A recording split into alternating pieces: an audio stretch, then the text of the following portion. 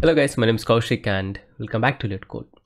So by this time, I'm definitely sure that you have heard about Playwright in our channel or maybe different channel or some another tech blogs. So we can conclude that 99% Playwright is the best in the market now.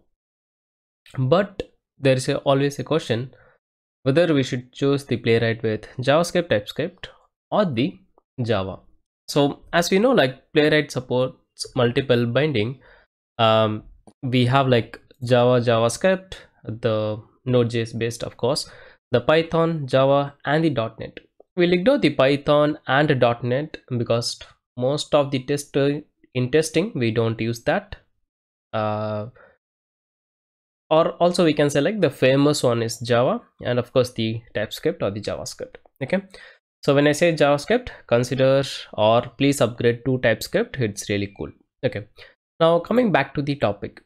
So I'm going to give you some hint based on my observation. Of course, it's not any kind of expertise talk. I'm just going to share my thoughts, whatever I have learned so far.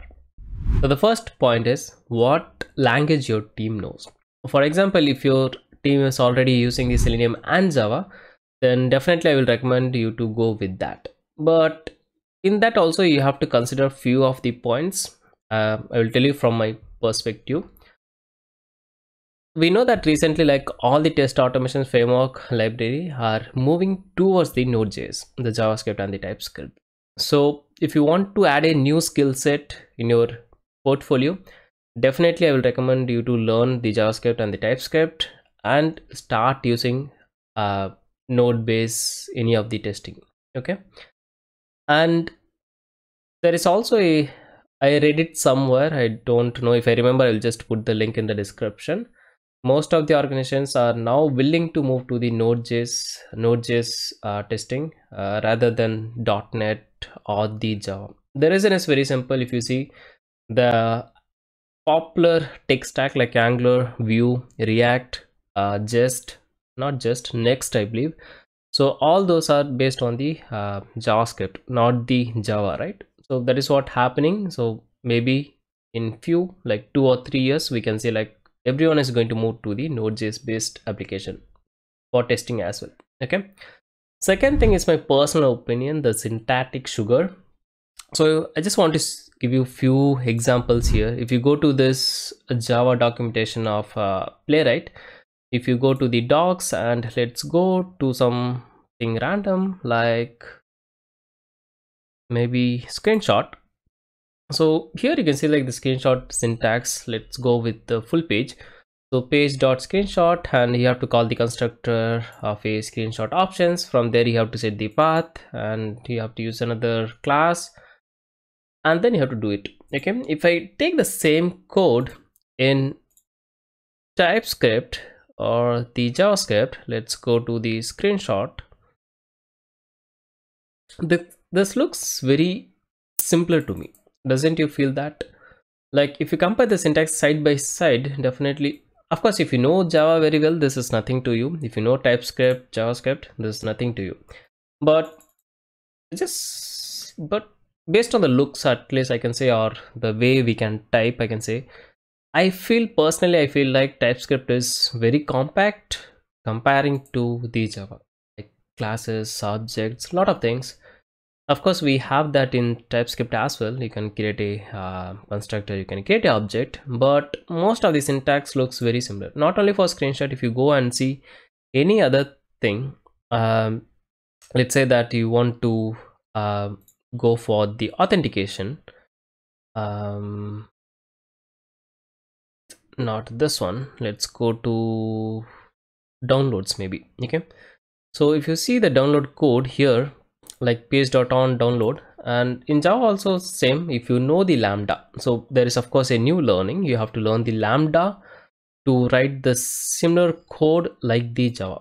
If you do not know lambda, then of course like this arrow syntax, of course it won't work, right? So you have to write the classical way of writing, calling them functions, calling the method, all this stuff. Okay, so this again my personal feeling, nothing much here. Okay, now the next thing, whenever we select a framework, of course it's the major part in testing is the report, right? So in Java Playwright, of course you can use the allure or the extend report, right? But of course you have to write the code. Okay, so if you're going to implement with the help of testng, then of course you have to write a lot of code. Trust me, it's a lot of code, it's not that simple. Of course you can minimize the code and you can write like within 20 or 30 lines of code, but I hope you are getting my point. Still you have to write it, whether it's allure or the extend report. But in TypeScript it is like out of the box, you don't have to do anything much. Just go to your configuration file, add the report as you want, like it can be HTML, line, dot, JUnit, XML, whatever it is. It is like out of the box. So definitely the points will be added to the Playwright TypeScript, not the Java. Okay, I'm not saying that you cannot do anything. Of course 100% whatever we can do in the TypeScript, you can do the same in JavaScript, in Java as well, but you have to write. Nothing is like out of the box. That is what the intent of this video, to make clear that point. Okay, the next is the test runner. So if you go with the Java, then we don't have much options. If I go to the Java documentation and if I go to this integration part, here you can see nothing. But if I go to the TypeScript part and if I go to the same integration, so yeah, so here if you go to the third party runners, there are a lot of options, but the recommended one and I personally use is the Playwright test. So there are two things in Playwright.